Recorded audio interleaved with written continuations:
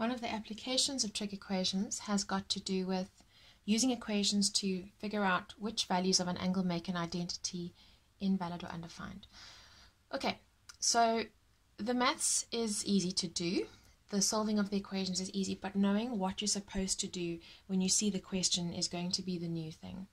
So when you see something like this, first of all, it's big and there's fractions and it seems to be an equation.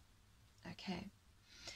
But it's not, this part is not the equation. So this is the identity. Remember, there's two ways in which we use the word identity, and this is one of them. You sometimes had to prove identities. So you'd have to like faff around with this and prove it equals 1. But that's also not what's being asked. So it's really in the wording of the question, for which values of the angle will this thing be invalid? So now it requires us to understand our theory of trig. We've got to remember something about tan graphs. Remember when you were drawing tan graphs and they would have had asymptotes, and every 90 degrees on the normal tan graph you got this thing that didn't exist. So what we have to remember, and this is just theory knowledge which we're going to apply now, is that the tan graph is essentially invalid because it has asymptotes.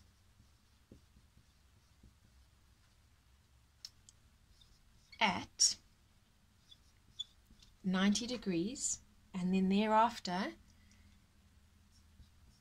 look what I'm doing there, plus k180, because it's every 180 degrees from 90 onwards. Okay, so what we're saying there is that this thing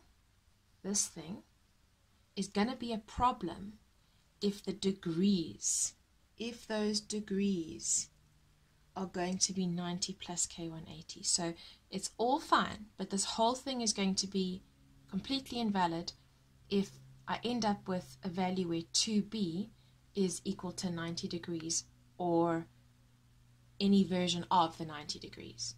And we start off by looking for that. So you always check, is there a tan? And if there's a tan, let's just go and figure out what's going to make it invalid.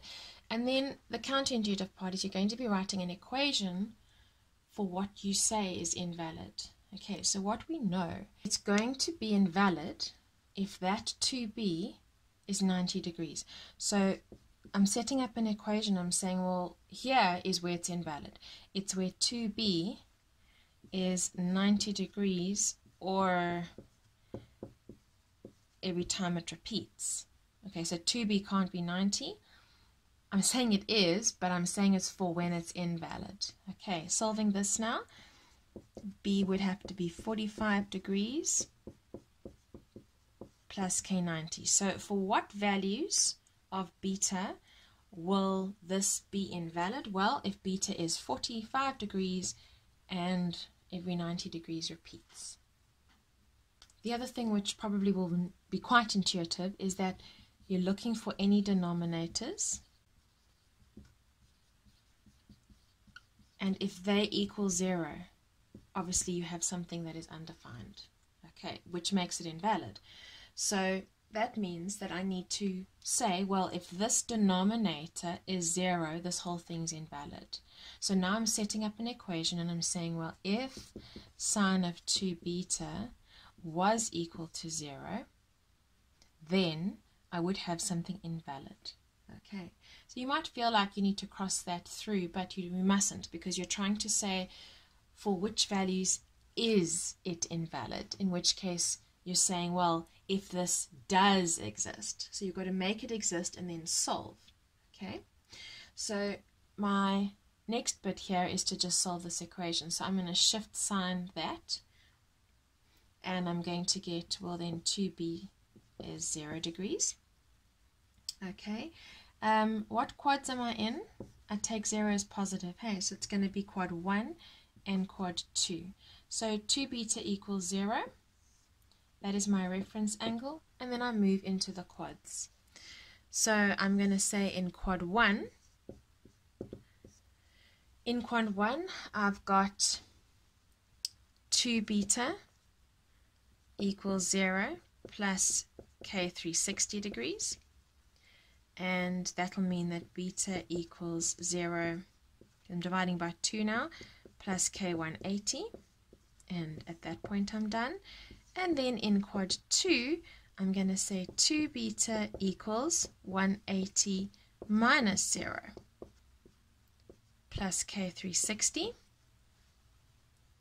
And then that means I'm going to divide through by 2, so I'm going to have beta equals 90 degrees plus k 180.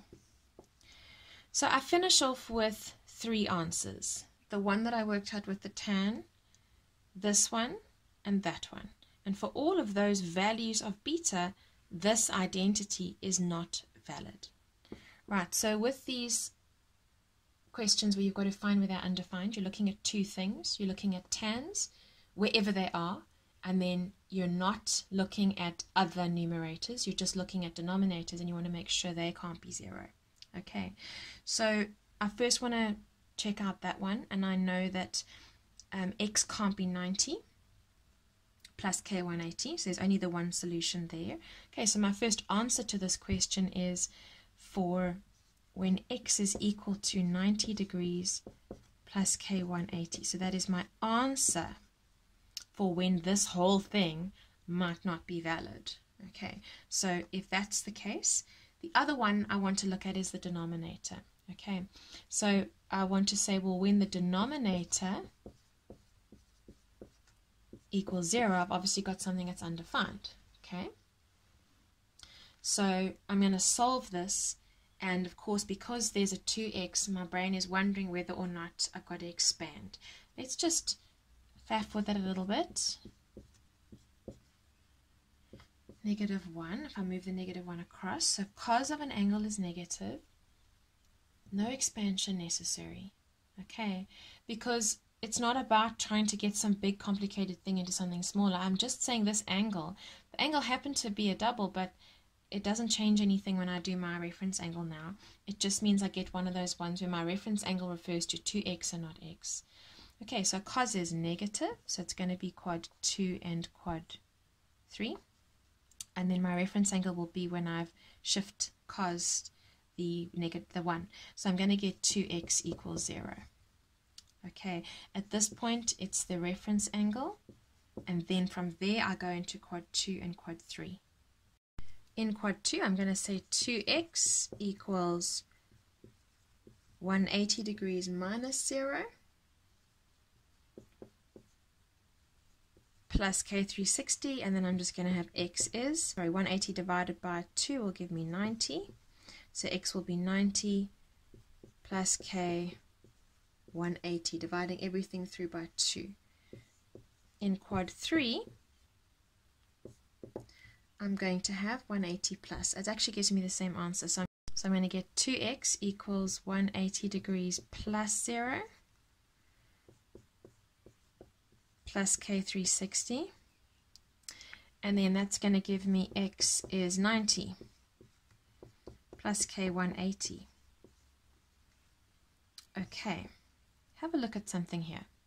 When I did the tan one, I got 90 plus k180. When I did the cos one, I got 2 versions of the same thing. So there's only one solution.